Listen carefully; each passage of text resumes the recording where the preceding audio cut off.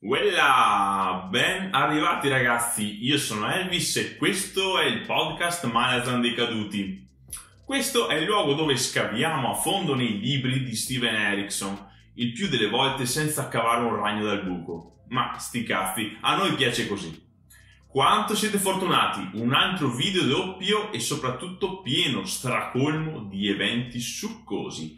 Perciò spero abbiate riletto le pagine in questione. Partiamo dal 16esimo capitolo. Parliamone insieme dopo la sigla!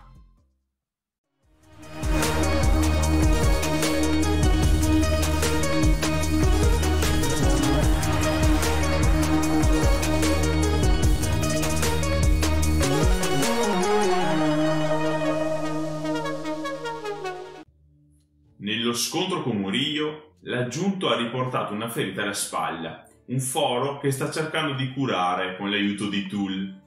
È giunto il momento di aprire il tumulo e risvegliare lo Yagut addormentato. I due si inoltrano nella tomba, un freddo glaciale la pervade. Cominciano a pensare che quello che stanno per fare sia una pessima idea, ma entrambi non possono tirarsi indietro, sono obbligati a procedere. Dolente e Crocus stanno cavalcando verso la città. Lei è completamente spaesata, non ricorda nemmeno il suo nome.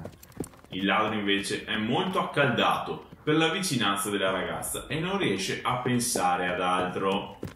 La fanciulla non ricorda nemmeno il proprio nome, perciò chiede al compagno di viaggio di dargliene uno. Lui sceglie Apsadar, il nome della dea patrona dei ladri. Murillio e Kruppe si sono ripresi e ora sono a dorso di mulo, inseguendo Crocus. Il pancione rivela che il giovane ladro deve essere protetto in quanto strumento di Opon. Afferma di sapere e di approvare il piano di Murillio e Rake per riportare l'amico Coll ai vecchi fasti e infine ha pure capito l'obiettivo dell'aggiunto nella pianura. Qui mi fermo un attimo per apprezzare l'intelligenza del personaggio, molto acuto. Bravo Kruppe, se solo parlassi un po' meno. Sempre nella pianura troviamo Paran. Purtroppo Toki il giovane è scomparso a causa di Airlock e ora il capitano cavalca da solo. All'improvviso viene circondato da una mandria gigantesca di Bederin, guidati dai Ridi. Alcuni guerrieri attaccano Paran che si difende con la sua spada, fortuna. La lama attrae a sé le lance avversarie, difendendolo e parando ogni colpo. Qui si palesa l'influenza di Opon sull'arma, cosa che gli salva decisamente la vita. Una bambina e una vecchia si avvicinano al Malazan, dicendogli che la donna che credeva morta non lo è e si rincontreranno in futuro. Prima che Paran si renda conto che quella bambina è Tattersail rinata, questa è già scomparsa in mezzo alla mandria in movimento. Più tardi il capitano degli Astori dei Ponti si imbatte nel fuoco da campo del ferito Coll e decide di fermarsi con lui per condividere la cena. Dopo l'iniziale diffidenza cominciano a parlare e fanno amicizia. Entrambi di nobili origini e entrambi si sentono veramente liberi solo ora che hanno perso i privilegi di nascita. Il Daru racconta la sua storia. Ha rinunciato al matrimonio combinato perché si era innamorato di una prostituta, Lady Simtal, che dopo averlo sposato lo ha espropriato di ogni bene e di ogni titolo. Paran decide di dargli uno dei cavalli di scorta per arrivare in città insieme a lui.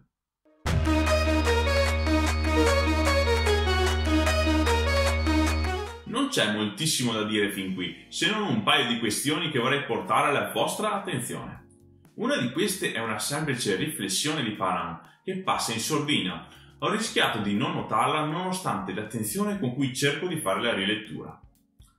La mandria di Bederin che sta tornando verso nord ha così tanti capi di bestiame che può sfamare un esercito in marcia. Quali? Ovviamente quello di Caladan Brod che, intuisce Paran, si sta muovendo verso Pale. Il gran pugno Duyek presto sarà nei guai. Tutto questo ha enormi implicazioni e ci ricorda che noi abbiamo una sola lente di ingrandimento, che attualmente è puntata su Darujhistan e dintorni, mentre il mondo là fuori continua a muoversi e a mutare. Altra cosa interessante del capitolo è il contrasto tra Lorn e il capitano Paran. La prima procede nella sua missione nonostante tutti i dubbi e le perplessità che l'assalgono. Il secondo invece si è liberato completamente del fardello dell'obbedienza per seguire il suo istinto in ciò che è giusto fare, tentare di salvare la vita a Whisky Jack. Sicuramente voi avrete notato qualche altro particolare interessante, perciò non esitate a riportarlo qui nei commenti. Vorrei che questo diventasse uno spazio di condivisione utile a tutti quanti noi appassionati. Conto su di voi!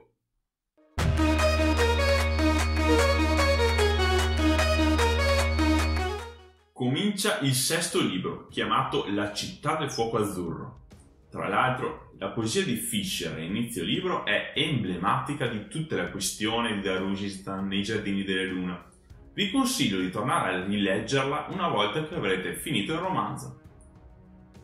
Rake torna alla locanda della Fenice e trova ad aspettarlo uno sconosciuto, che noi sappiamo essere il violatore del cerchio. La spia dell'anguilla fa sapere al sicario di conoscere il suo piano per riportare Lord Coll al posto che gli spetta e gli offre il suo aiuto. Inoltre lo informa che la corporazione dei sicari ha preso in carico un contratto da parte di Lady Sintal. Indovinate un po'? Proprio contro Coll. Il capo clan Ocelot avrà il compito di eseguire l'assassinio. Vediamo poco dopo che Rake non digerisce la cosa, anzi ha tutta l'intenzione di impedire Ocelot di portare a termine la missione.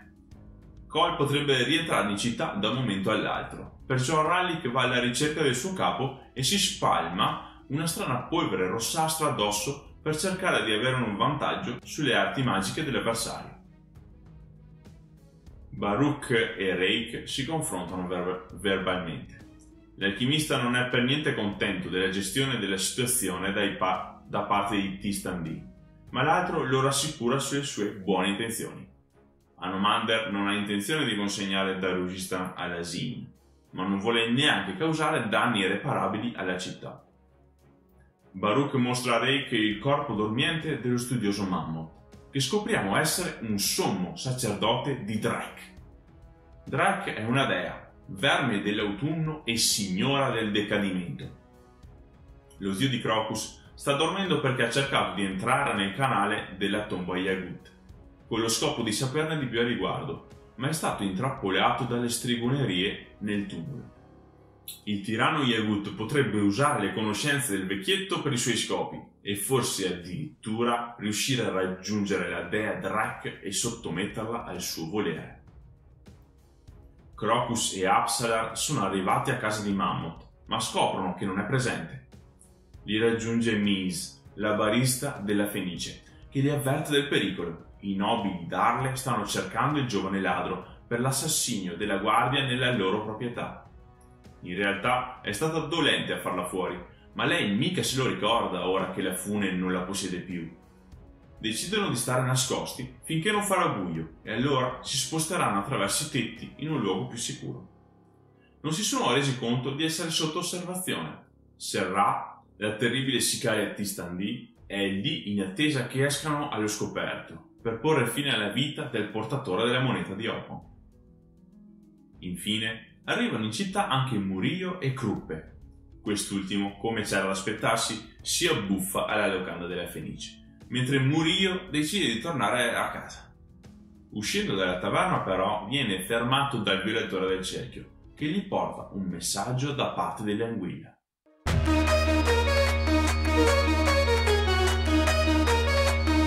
La poesia all'inizio mi è piaciuta molto. È un chiaro riferimento a Anomander Rake come portatore di distruzione e morte tramite la sua spada. Racconta che tra le sue vittime sono poche quelle che lo vedono arrivare, ma tutte quante sentono il suono del carro e delle catene e il lamento delle anime imprigionate in Dranipur. Wow, che descrizione! Parliamo dei Tistandi, perché da quello che ci dice il loro capo in questo capitolo, capiamo che hanno perso ogni volontà di vivere. Dopo millenni e millenni di vita, non hanno più uno scopo che permetta loro di sperare in un domani. Non hanno una causa da perseguire. Rake sta tentando di coinvolgerli in cause altrui, l'ultima su tutte liberare il continente dalla terribile minaccia Malazan, ma sembra che neanche questo serva. La posizione di Tristan D è di disinteresse, di tranquilla e vuota disperazione. Fermi tutti, quanto deve essere triste un'esistenza del genere. Concludo con un accenno a Absalar. Non si ricorda quasi niente di ciò che ha combinato negli ultimi 2 anni, eppure lei ha notato lo stagliare, mentre Crocus no. Quando decidono le vie di fuga sui tetti, lei non fa una piega. Se fosse una semplice pescatrice, questo non avrebbe molto senso. Ciò significa che la possessione di Cotillon ha lasciato delle tracce nella fanciulla e molto più profonde di quanto immaginiamo. Si viaggia veloce in questi capitoli colmi di avvenimenti, ma come potete immaginare il meglio deve ancora arrivare. Quindi non perdetevi i prossimi video iscrivendovi al canale, ci tengo molto. Passate dalla pagina Facebook, che lascio qui sotto, per restare in continua comunicazione col sottoscritto. Lasciate un like al video e condividetelo. In ultimo, se credete io abbia dimenticato qualcosa di fondamentale in questi capitoli, non esitate a scriverlo nei commenti. Parliamone insieme. Alla prossima settimana con il prossimo video. Ciao a tutti! Paran decide di dargli uno decidono di stare nascosti Fermi tutti.